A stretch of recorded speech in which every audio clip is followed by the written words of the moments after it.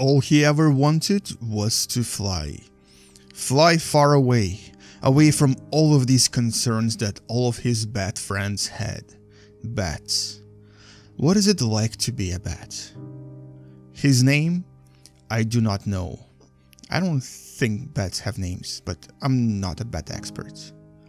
On March 15th, 2009, he made a decision. He was going to space. For no bat has ever gone to where he was going to go. Injured, frightened, he waited patiently for them to launch one of their metal beasts into the wilderness of space. Space. What is it? Holding on to the foam insulation of what the humans called Space Shuttle Discovery, he decided that it was time to make history. Bat history. He may have had a broken wing and a few scorched hair on his body, but his spirit was unbroken. He was determined to reach the new frontier for all of the bat kind and to prove to the naysayers that there was more than just this Earth. That though their squeaks do not reach the outer space, there was more out there than we have not yet found. He held on tightly to the foamy surface of the tank, refusing to let go of his dreams, not wanting to back away from what would very likely be his last flight ever. But this was his choice. This was a sacrifice he was willing to make. He was ready to die, to give birth to a legend.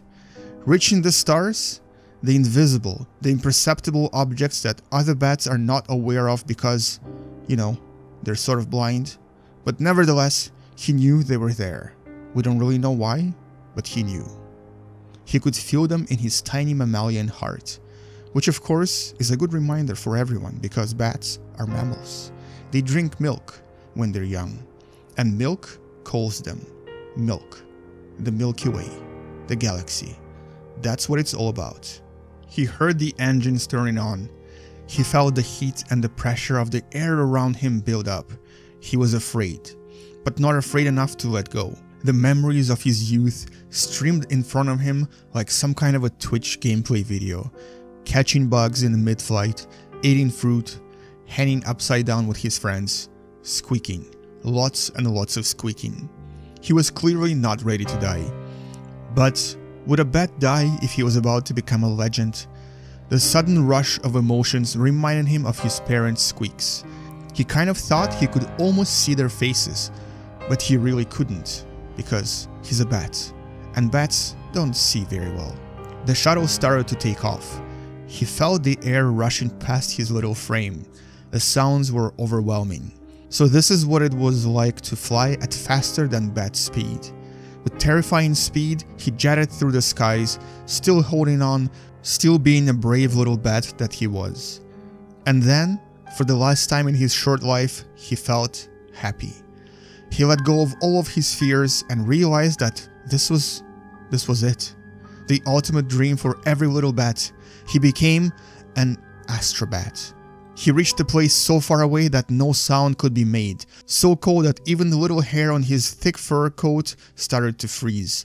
So black that actually everything for him was technically black because he's a bat and bats are horrible at using their googly eyes. Then time stopped. He died.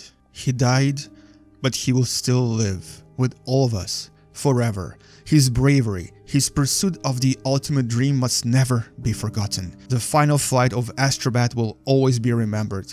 The ultimate pursuit for every milk drinker, every mammal on this planet Earth. We will never forget you. You are the true hero of the Milky Way. May your squeaks be never forgotten. May you fly forever, Astro Bat.